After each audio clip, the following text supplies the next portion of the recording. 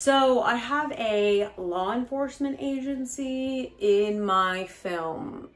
Can I just use their logo and graphics?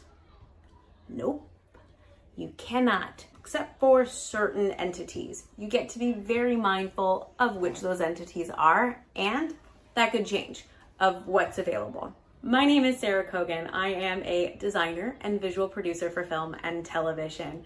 I champion filmmakers by helping them craft cinematic cohesion by aligning their film's design and visuals to their script. And I love helping them understand how to use those elements in relationship to budget so that people can choose what really matters for their film versus blanket budgeting, because that always gives us basic stuff. So if you have a law enforcement agency in your film or any other sort of governmental agency, you get to find out first whether or not you can use that agency in your film. And if you can use the name, are you allowed to use the logo? And if you're not, then you get to create a fictional brand for that. So I've done many shows with different law enforcement agencies, and we've had to actually create our own graphics and then ultimately our own patches, our own seals on the cars, right? The seals on the back of the wall, not the seals, the shields. I've done many shows where I've had different either law enforcement agencies or government agencies such as postal workers and other things that we got to be really clear about whether or not we could use their name and use their artwork. So in one show, we were able to use the name of the police department. However, we were not allowed to use their shield. And that's what they call the patches that you see. Those are their, their shields. There's the badges, and then sometimes people call those shields as well. But this shield or this symbol that you see, the logo, the graphic that you see on the side of cars, the side of buildings, right? The behind the characters when they walk into the main space, any sort of pamphleting and brochures, all those graphics get to be cleared and created then from scratch. So you end up having a larger cost than you would if you had an entity that you could use. So when you have your own law enforcement agencies, you get to make sure that's clear. And then there's also rules and parameters about making sure that it's not something that would then get confused. So when we're on set, we get to also make sure that we have coverage for all our actors wearing uniforms, because they cannot be allowed to look like police officers.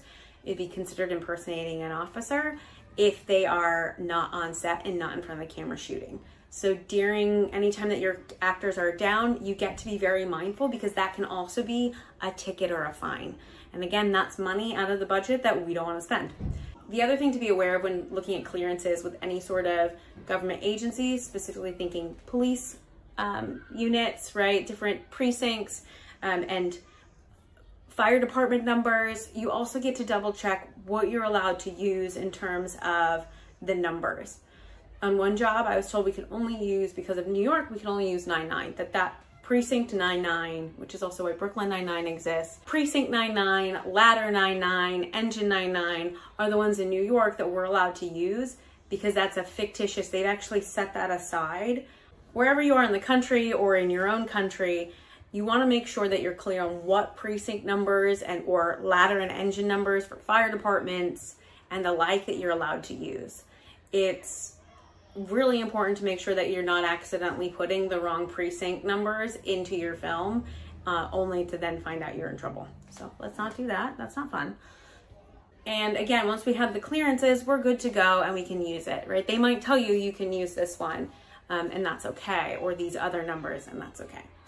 It could also mean you get to make your own precinct pins, because you might need to get a number that doesn't exist out in the world to purchase. So those are just things that could then end up creating more costs. Also, there's the, the shields, the metal, the brass and metal shields that are on the end at. Then there's the badges and the brass that is on the uniforms that also gets to be clear, right? So this number that you see on police officer uniforms relates to the precinct that they're a part of. So you got to make sure that this number is something you can use. The number on your helmets for the fire department, that goes to either the ladder or the engine that the fire station has. Just a side note on ladder and engines. There are some fire trucks that do not have ladders. They are only called an engine, while as there are also ladders, and ladders are separate. So that's why there are engine numbers, ladder numbers. They have different colors. These are also the things we get to learn about to make sure that we are in the know. Anyways, back to all the things we get to think about. So then the other thing is to be aware of what the brass is, right? So this shield that we have here, the badge, the metal badge that's here, that typically gets to be different from the actual badge that would be in the community that you're shooting in, right? For the company this badge, typically, depending on the precinct and depending on the jurisdiction, gets to be different than the actual badges in the area. Again, to differentiate that this is not a real police officer, as well as, or any other government, government law enforcement, emergency responder. Again, based on the jurisdiction that you're in and who you are looking to represent. And so you get to then come up with something different that's different for this. And that can either be going custom, which can cost a couple $100 to like several $100s per badge. And you get to that, and then typically it can be a challenge to get them fully custom, because again, the badge companies aren't allowed to just make full badges willy-nilly, because it's a safety hazard for the community. And so you might have to then get them and get them blank, or figure out another way around that. I've gotten blank badges, and I've gotten blank brass for my uniforms for things, and just printed on printable metallic paper that you can get at like Staples, Office Depot, any sort of office supply store. And you literally can just print on this metallic paper and then cut it out and stick it on. And that worked great. So those are some things to think about when we're looking at doing any sort of law enforcement agencies as it comes to clearance and the ways that it can affect budget. Because again, if you have to make all custom graphics, you get to spend the money to get the patches made. That's going to cost money, because every time you have any sort of embroidery for those shields, there's a digitizing fee for the embroiderer to digitize and create the embroidery stitching pattern for that image. And then there's the actual cost of creating the patches. If you do any other variation of that graphic, such as, RPD, and let's say it's the police department is my hometown, Reading. So right, the Reading Police Department RPD, and we have our custom, our custom shield, our custom patch, and now we want to make a baseball cap that says, with the shield on it, and it says RPD. Well, now we have to get another digitizing fee to make that happen, and we're going to send all new artwork. We want to print it on the shirt, same thing. If we're going to print it, custom printed shirts, or get silk screens done, those are all going to have a startup cost and then a cost per garment. So when you're thinking about what you're going to want for your film and what those items are going to be, start thinking about how the different ways that you want to use this image, so that you can be really clear. When you start putting in any sort of law enforcement, and this goes for any other brand besides any sort of emergency responders and government agencies, as we think about what we want to use this branding for, we can start thinking about the iterations that are going to be required to happen. Do we need to have a big vinyl graphic printed to stick up on a wall? Do we need to have brochures, business cards made? All these things that will then cost extra money that gets, just keeps adding. So we want to be really clear about how we want to utilize stuff for that reason when making branding and when utilizing government agencies in our film.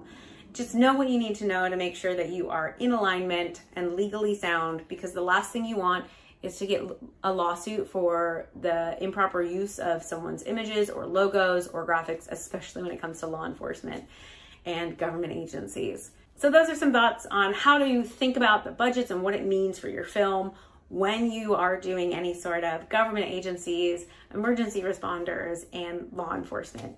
Again, there are some things that are license free and you'll be able to utilize. Go find those, make sure that that they are actually license free, and that they're license free specifically for the use in film and television and commercials. Because if they're not, it's a different license oftentimes, and so then you could still be in intellectual property infringement. So we don't want that. If you found this helpful and you want more about budgeting and what things are going to cost and what the numbers are, check out my book, The Filmmaker's Guide to Budgeting for Costumes, Hair, Makeup, and Production Design. We go into all the things. We talk about different scenarios that I've experienced and how they could apply to your film. We talk about all the different factors that go into design and design budgets, and really how to think about it and what matters, so that you know what you can achieve on your film and what you are asking for. It helps to make sure that we run smooth sets. Thanks for hanging out with me today. The link for the book is right there below in the show notes. If you found this video helpful, subscribe to my channel. I am doing more and more videos like this every day. Keep telling your stories and filming your dreams. See you next time.